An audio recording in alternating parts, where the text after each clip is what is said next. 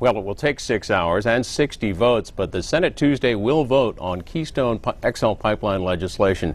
Lauren Gardner is covering the debate in the Senate. She's with CQ Roll Call.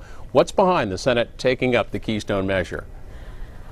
Well, there's obviously some political implications here on the line. Senator Landrieu of Louisiana is in a very heated runoff race with Congressman Bill Cassidy, a Republican who is currently serving in the House. And for Senator Landrieu, this is really key to demonstrating that she can legislate and hold her own on the floor of the Senate, even when her leaders aren't necessarily behind her. And she wants another legislative win to take back home to Louisiana and to show voters that she can get things done. What would the Keystone bill do? The Keystone bill would basically take the approval process away from the president and give it to Congress, and it would just deem the pipeline approved and consider the environmental impact statement that the State Department already issued as having fulfilled the requirements under an environmental policy law that has to be followed in order for a cross-border permit to be considered. Let's look at the 60 votes needed in the Senate to pass the measure. Your article, you quote Senator Mary Landrieu as saying, "I am confident that we'll have the 60 votes to pass it." Where do things stand with the counting of the votes? Well, as of right now, it still appears that Senator Landrieu has 59 votes. Last week, Senators Carper and Bennett both pledged their support for the bill.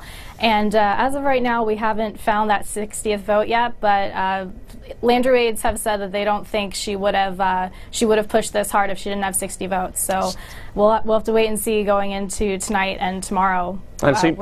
Seems like a fair amount of pressure out there, too. You retweeted a modified tweet from Bill McKibben, the environmental activist, saying that a warning shot fired. Your words, Democratic leadership.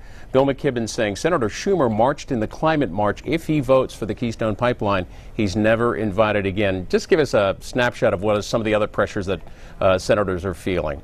Well, Democrats in particular are feeling a lot of pressure from environmentalists who really want to tie Keystone to climate change and make the argument that by allowing this pipeline to go forward, it would just exacerbate the level of greenhouse gas emissions the Earth is already experiencing.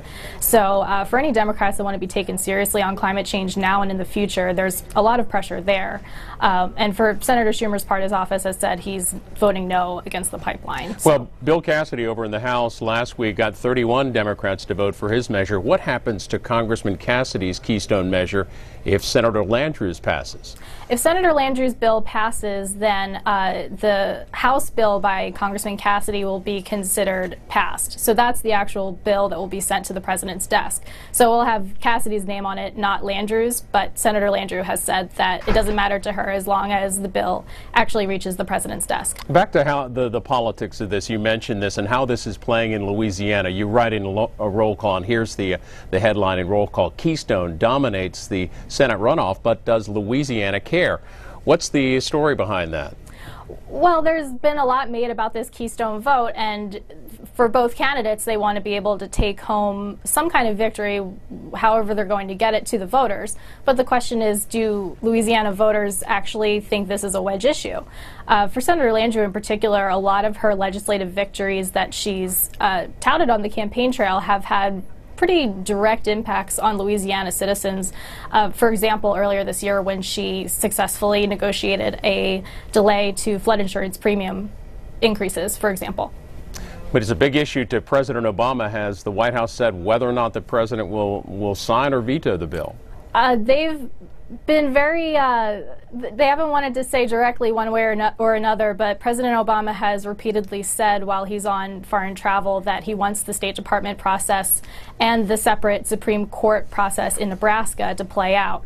So if he had his druthers, he wouldn't have a bill at his desk, but they haven't said one way or another if they would issue a definitive veto threat. Viewers can read more at rollcall.com and follow Lauren Gardner on Twitter at Gardner_LM. Thanks for that preview.